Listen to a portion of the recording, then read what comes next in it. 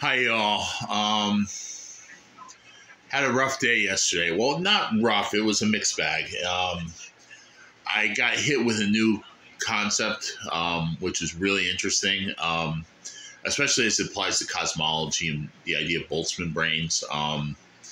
It may be a way of reducing the likelihood of being a Boltzmann brain, which is something I care about. But here's the thing.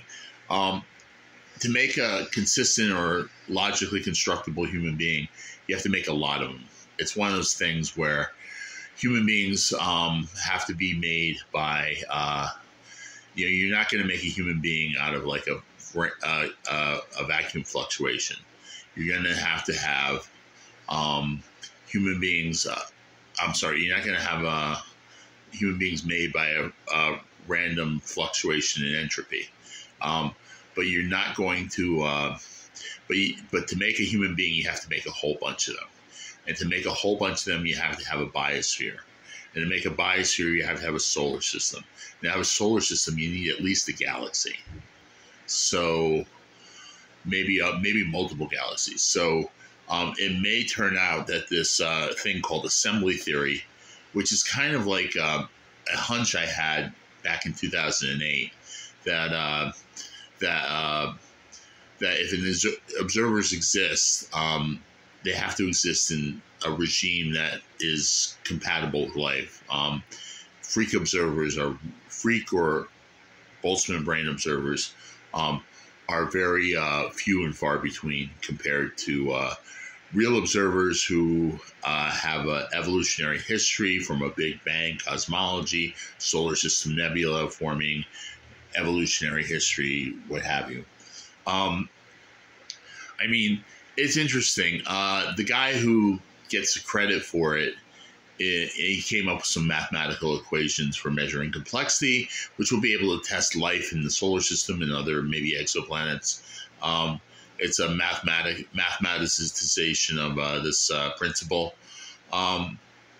It's good stuff. It's good stuff. I like the idea. I think it's going to be used by the God Squad a little too high. We're going to take it and run with it. But the same thing happened with the Big Bang with Lemaitre, a Jesuit priest who came up with Big Bang cosmology. The Pope tried to say, evidence of God. And like Lemaitre is like, don't tie your theology to a scientific principle. Scientific principles can be proven wrong, and scientific principles can be reinterpreted. Anyway, that's a dangerous game to play. Fundamentalists like to play that game, but it's not a good game to play. Anyway, this guy who formed it, look, it's one thing. The idea itself I like is sound. I like the idea.